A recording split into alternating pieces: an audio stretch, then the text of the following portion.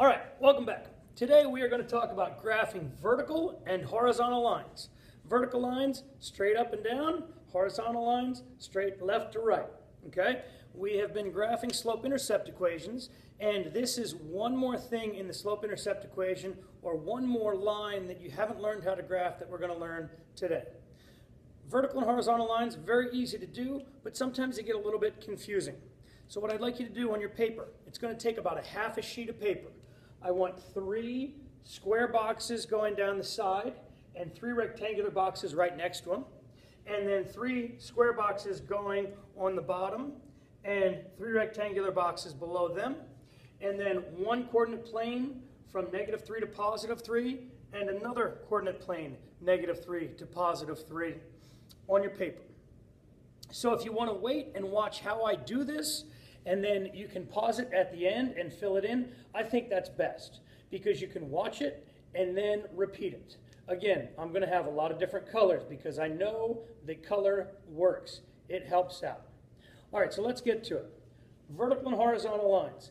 There's this phrase that we're going to use a lot, and it's called Vux Hoy.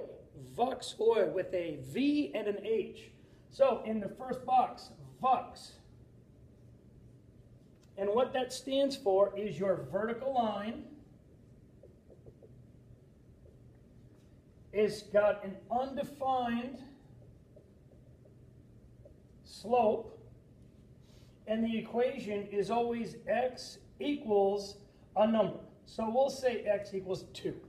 So again, it's a vertical line, the undefined slope. Undefined slope are the ones that are straight up and down. And the equation are always x equals 2. So that's our Vux, okay? The Hoy is going to go down here, and H-O-Y. Now, if the V stood for vertical, your H is going to stand for horizontal.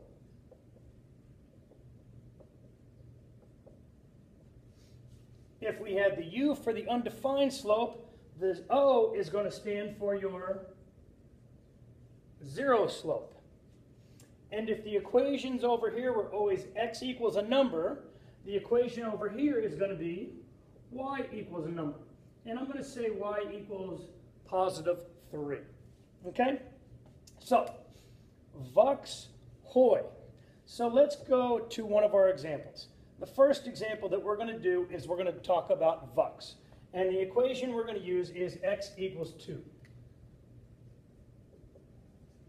Now, my question is, where does x equal 2? Well, if I plot a point, x equals 2, it would be right there. And that point is 2, 0. And I would say, what other points do x equal 2? So I could say 2, 1. I could say 2, 2. I could say 2, -1. And let's plot those points because x equals 2 in all of them. 2, -1 right there, 2, 1 right there, 2, 2 right there. And if I connect those dots, boom, we have the line that represents the equation x equals 2. Undefined slope, and it goes through x equals 2. And that's it. That's the basic comprehension of the vertical line. Let's move on to our horizontal line. Horizontal line, zero slope, y equals 3. And again, we're going to use this equation. So, y equals 3. Where does y equal 3? Well, y equals 3 up here. Where else would y equal 3? So that point is 0, 3. Where else would y equals 3?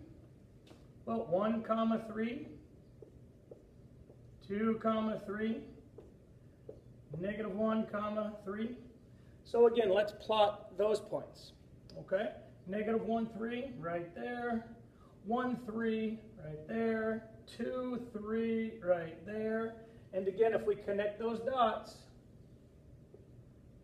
we get our horizontal line with a zero slope, and it's always y equals. Okay? The last thing I want to remind you is that in this equation, we only have the x variable, and the x variable is the only axis that this line is going to cut through. When it's y equals 3, we only have the y, which means it's only going to cut through or intersect with the y-axis. That's how you graph vertical and horizontal lines. Now, go back, take your notes, copy them down, study them. If you need to watch this video again more than once, I tell you 5 to 10 times and then you'll get it. Okay? Hang in there. I hope you understand this, and if you don't, watch it again and then ask some questions. Okay? Take care. Have a great day.